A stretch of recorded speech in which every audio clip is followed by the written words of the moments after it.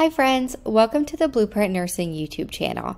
My name is Abby and today we'll be reviewing the medication Oxytocin, also known as Pitocin. We'll start by reviewing Oxytocin, then we'll lock all of that information in by working through an NCLEX next generation style practice question together. Let's get started. Alright, before we get into the details, what comes to mind when you hear the word oxytocin? Labor and delivery. The oxytocin we administer as a medication, or Pitocin, is a synthetic form of the hormone oxytocin, which is naturally produced in the body. Oxytocin is critical during labor and childbirth as it stimulates the smooth muscle of the uterus to contract. Oxytocin can also help with milk ejection during breastfeeding after birth. Oxytocin can be administered intravenously for 3 common reasons: to induce labor before contractions have started, to regulate or increase the strength or frequency of contractions, and to manage bleeding during the postpartum period. While oxytocin can be beneficial during labor, it does come with potential side effects and risks. Uterine hyperstimulation, or excessively frequent or strong contractions, are a common side effect of oxytocin administration. This can lead to increased discomfort and fatigue in the pregnant client, as well as fetal distress that can be seen through changes in the fetal heart rate.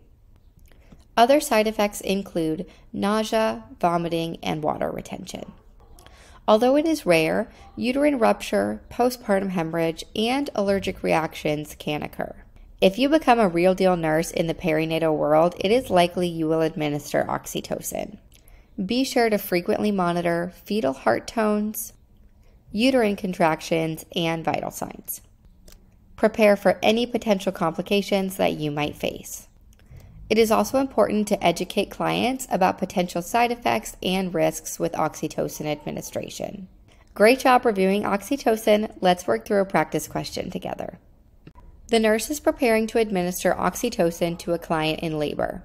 The nurse knows that which of the following is an adverse effect commonly associated with oxytocin that requires immediate nursing intervention. 1. Decreased maternal respiratory rate. 2. Increased fetal heart rate variability.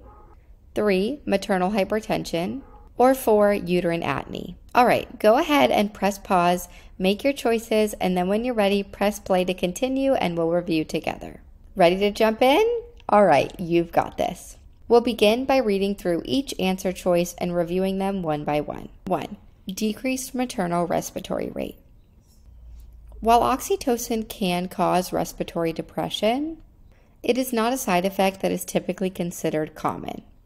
If respiratory depression does occur, it should be addressed, but let's keep looking through to see if there are any other options that are more common and require immediate intervention. 2.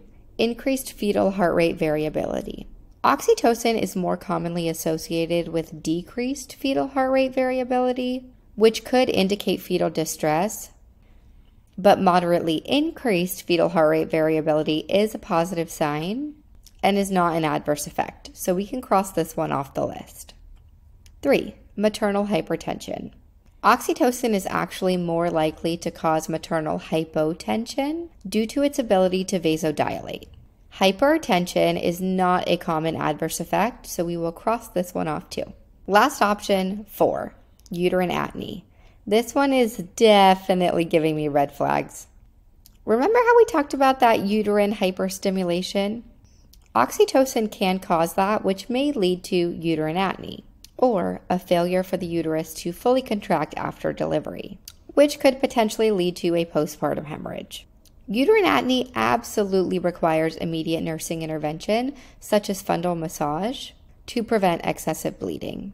So our correct answer is going to be number 4, uterine atony. Great work.